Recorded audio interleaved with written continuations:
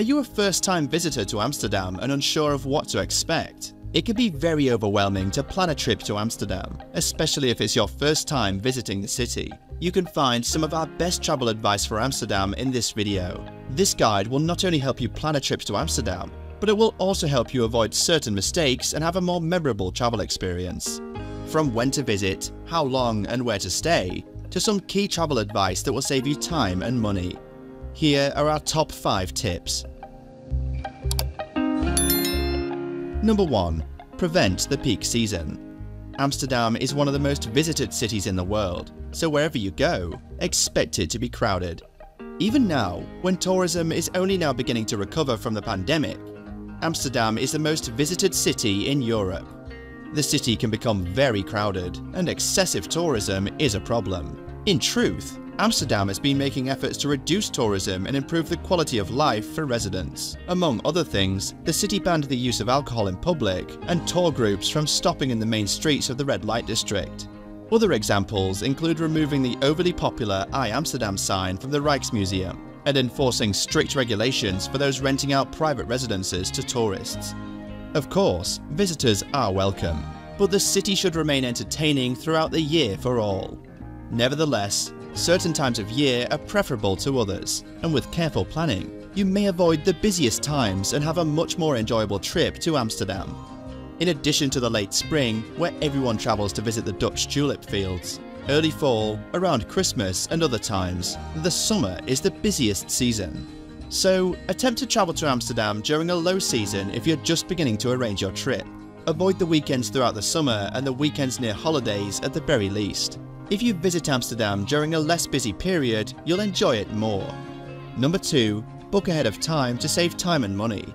Amsterdam takes significant planning and preparation in advance due to its popularity. The largest travel expense to Amsterdam is typically lodging.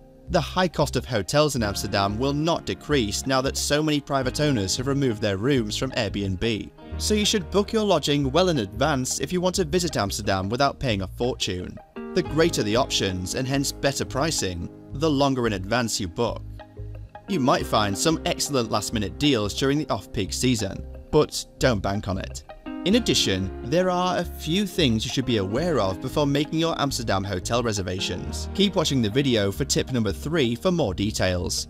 Make sure to purchase skip-the-line tickets for all of Amsterdam's top tourist attractions. Some locations won't allow you to visit at all without reservations. Be sure to secure your tickets in advance if you intend to visit the Anne Frank house. If you're lucky, you might be able to get tickets a week or 2 in advance during the low season. We advise looking at least 2 to 3 weeks beforehand. However, if you're traveling to Amsterdam at the busiest time of year, you should be prepared to get tickets to the Anne Frank house as soon as they go on sale, about 6 weeks before your trip. Pre-COVID, another option was to simply show up at the museum, wait in a very long line, and hope to be admitted. However, the Anne Frank house currently requires online reservations. The most sought-after tickets in Amsterdam are these, and last-minute reservations are virtually impossible. We also strongly advise purchasing skip-the-line tickets for all other popular sites and museums in Amsterdam, especially the Rijksmuseum and the Van Gogh Museum, even if they are not as tough to enter as the Anne Frank house. You may be sure you can see the locations you wish to visit without wasting too much time, which will make your trip much more enjoyable. In fact, tickets to the Van Gogh Museum during the summer can sell out a week or 2 in advance, not to mention getting to select a time period that works for you. This advice applies to the majority of the city's tourism attractions. Book your tickets in advance if you don't want to spend any time and want to be sure to go. Number 3. Remain in the city centre. We advise staying in the city centre despite the high cost of lodging in Amsterdam, especially if you have a few days to spend in Amsterdam and/or want to go on some day trips outside the city. The experience of staying in the centre of Amsterdam is important, and being close to everything will reduce the amount of walking you have to do. Staying in the region to the north of the Rijksmuseum, west of Damrak, and southwest of the central station is advised. Most points of interest are within walking distance in this somewhat large region with many hotels. It's easier to be close to the main railway station if you're intending on doing day trips by train because it will save you so much time. Additionally, scheduled tours frequently leave from the central station if you pre-book them. Therefore, bear this in mind as you select a hotel in Amsterdam. Number 4. Allow adequate time. Even though 2 days will allow you to visit the majority of Amsterdam, We advise booking a longer stay if you can.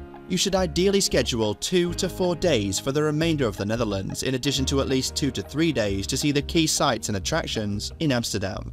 There are a ton more intriguing sites nearby in addition to all the well-known landmarks and attractions in Amsterdam. Don't pass up the opportunity to see at least some of them.